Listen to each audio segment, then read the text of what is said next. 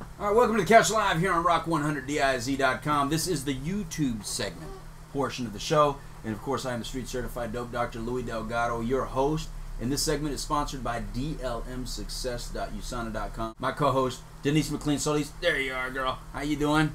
Doing good. Doing good. The original Backstreet Mom. Hey, you have your book in here today, so I can do this real quick.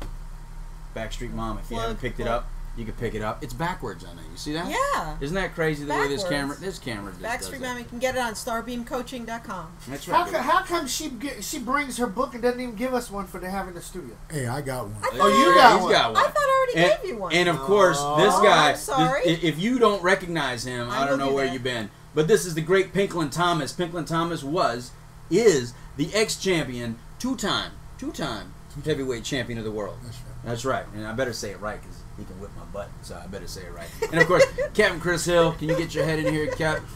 You know, he likes to show his mug. Oh yeah, that's the. And he put it right in your mouth. You see that, right? You see that? Louis, I could whip your butt. Okay? Oh! See, I ain't gotta do nothing, man.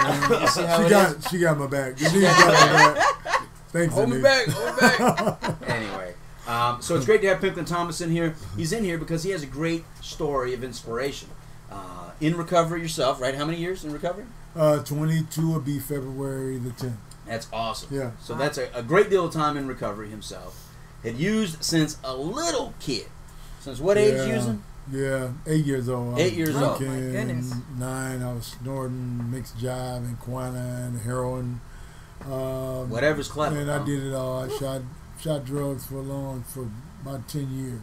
Okay. And I did a little bit of all, but through it all, you know, only through the grace of God that I'm here today. And recovery, treatment taught me how to live again. And that's what's important. It ain't where I've been, it's where I'm going. That's right. That's right. Now tell us a little bit about the recovery. I mean, what did it finally do to you? You were saying earlier in the previous segment the story about Angelo Dundee, and I want to make sure you reiterate that because that is a good story, and he was very inspirational to you, and he still is a very strong part of your life and your recovery. Correct? Angelo is my buddy. I talk to him maybe 2 or 3 times a week.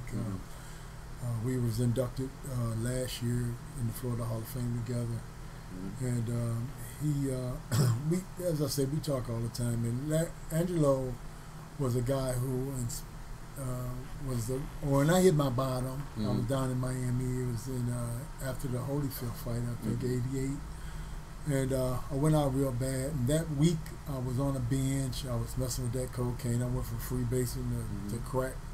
And just went out real bad. Was supposed to do a color commentary show with him and smoked through the night, smoked through the next day. And finally fall out. I find myself home and I wake up with a phone call and it's his secretary calling me, telling me, asking me where I've been and you know you missed the show and Angelo is really mad at you and get your butt over here right now and slam the phone down. Oh Lord, I've been asleep for a day and a half and I look like I got a beard, my hair coming to a peak and I lost about 13 pounds and I'm just dehydrated and I look in my closet, I jump up and I look in the mirror and I see this ugly person with bags under their eyes and I go in there and I try to grab a shirt, a tie, a suit. I jump in the shower, I clean up, I go to shave, I shave, but man, I'm a wreck. I find the smallest suit I had and my belt was at the last notch and it looked like a hop sack.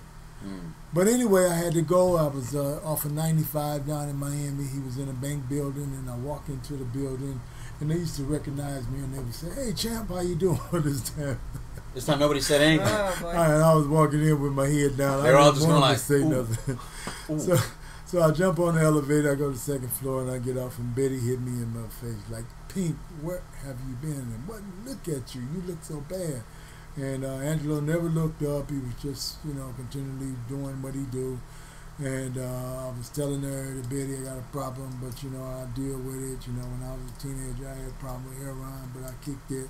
I'll kick this too. And she's saying, "Pink, you really need some help." And I'm saying, "No, I deal with it, And then Angelo, he never looked up. He just said, "Betty, go downstairs, get a safe deposit box key, open up the door, open it up, give him everything. he didn't look up. He just said, "Pink, I don't want to have nothing else to do with you. Forget my name, my number. Forget you ever knew me." And Betty just walking down to the car. That's it. She walked me down, gave me a kiss on the jaw, and said, "Pink, please go get some help." And I left. I had $20,000 in the safe deposit box. I took $2,000. I put it in my pocket. Yeah. I went to another bank and put $18,000 in there. Mm-hmm. And at that time, I went home and I called treatment centers. I called 3 treatment centers in Detroit, and all of them were full. Mm. And finally, I called the last one was Eastwood Treatment Center in Royal Oak, and they told me, and I was under an alias name, which I told them my name was Tom West. All right, so they didn't even know. I didn't want to tell them I was Pinko Tom. Yeah. Long story short, I went to treatment. I had to stay clean for 3 days. Mm-hmm. I stayed clean for 3 days. That third day was my birthday. Okay. And then I had to, after that third day, flew to Michigan, and after I went to Michigan, went to treatment, did 21 days. After that week, I had to get real, I had to get honest, I had to do what the program said because I was telling a lie. Mm. I told them that, my name is Tom West. Yeah. The guys was hunching me. I know who you are. Man, that's Pinklon. I know that guy. I know that face. Yeah. And I'm saying, especially since you're in Michigan. Yeah, I'm saying, man, you don't know me, man. My name is Tom West. Get away, leave me alone, And finally, after about a week went by, I had to get honest, and I did. I told him, that my name is Pinklon Thomas. I'm from Richard. Hey, I thought they jumped up. I told you that was him, But anyway, recovery. After that, I learned a lot because I was, susceptible to comprehend and absorb. And from that day, my choice of drugs, of course, is heroin and cocaine and what have you, and of course alcohol. Mm-hmm. And I haven't touched anything of that nature. I mean, smoking cigarettes, and I haven't touched any of that, at all. Period. And that's my way of life. Just try to live the life. And you live real healthy. So I've worked with youth, juveniles. Don't want to say who, when, where, or how, but numbers of kids, girls and boys. Mm-hmm. I've helped them. I've helped their families. I've helped adults, some very distinguished people. And because of my recovery, because of my strength, because of the way I carry myself, a lot of them have confided in me. And still confide today. And that's how I end up emulating my program, Project Pink. Which is Pride Neighborhood Kids, and then I train the other guys, the older guys, as mentors to help me with the kids, and so they can implement their skills and styles to them also. And you're a mentor, and you're a mentor too, because we're all doing the right thing, and that's what they need to hear. They need to have another outlet, someplace to go, and where they can express themselves, release their energy. That's right. And just learn a different way of life. Well, it's a great story of recovery that you have, and a great inspiration.